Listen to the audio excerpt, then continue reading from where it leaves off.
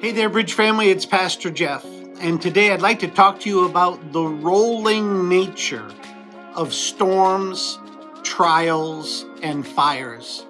The rolling nature of storms, trials, and fires.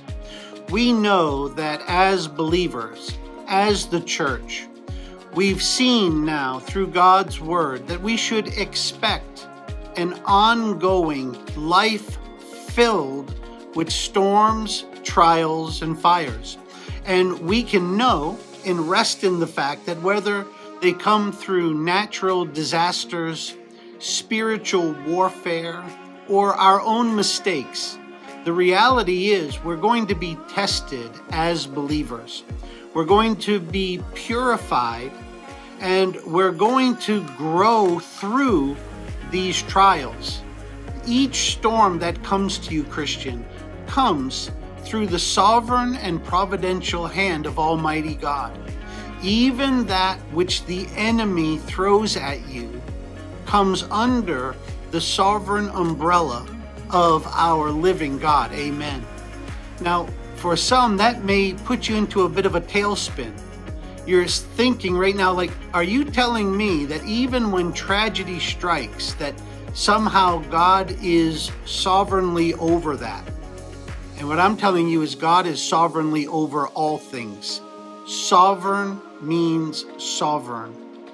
And while that may mess with some people's heads and their theology, if it requires some deconstruction, then let whatever needs to be torn down come down so that the truth can be built up and serve as the foundation of your faith. Friends, it's good news that we serve the sovereign living God, and that we know that our Creator Christ is over all things. Because at the end of the day, if you can rest in the truth and love of Romans 8:28, that God is in fact, capital G God, our God, is in fact working all things together for the good of those who love Him and are called according to His purposes.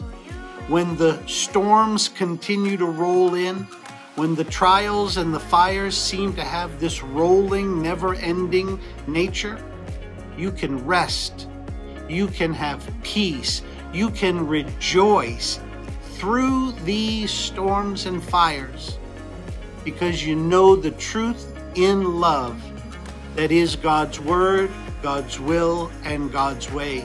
Because you know the truth and love of His grace, His gospel, and His glory. Oh, may it be so for you today and every day. Amen and amen.